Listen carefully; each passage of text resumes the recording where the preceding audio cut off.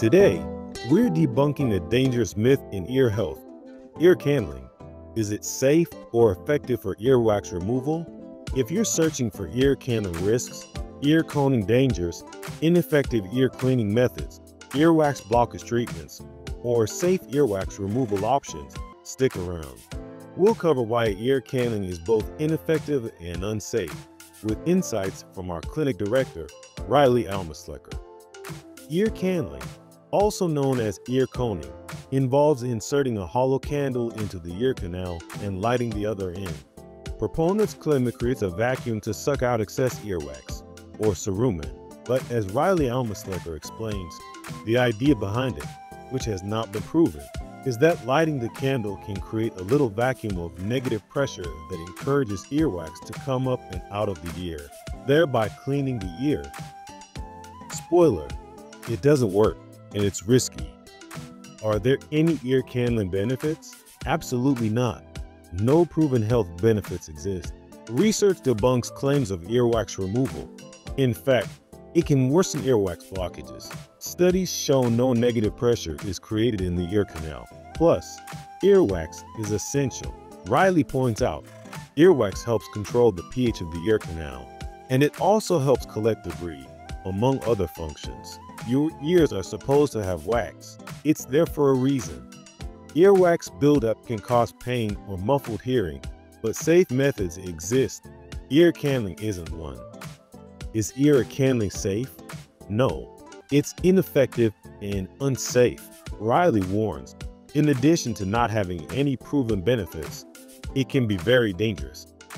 Risks include burns from hot wax and flames, often to ears or scalp, ruptured eardrum, damaging the tympanic membrane essential for hearing, and worsened earwax blockage from dripping candle wax. There are even reports of house fires. The American Academy of Otolaryngology states there's no evidence ear candles remove impacted cerumen, and they can cause serious ear canal and eardrum damage. In the US and Canada, selling ear candles for medical purposes is illegal. What to do instead for ear cleaning?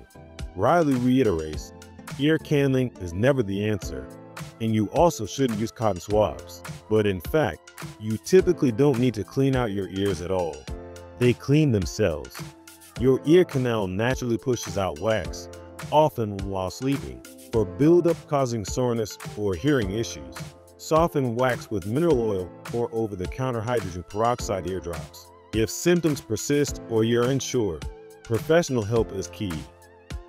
Thanks to Reilly Allmoslecher, our clinic director at American Family Care Joplin, for these crucial insights on ear candling ineffectiveness and safety risks.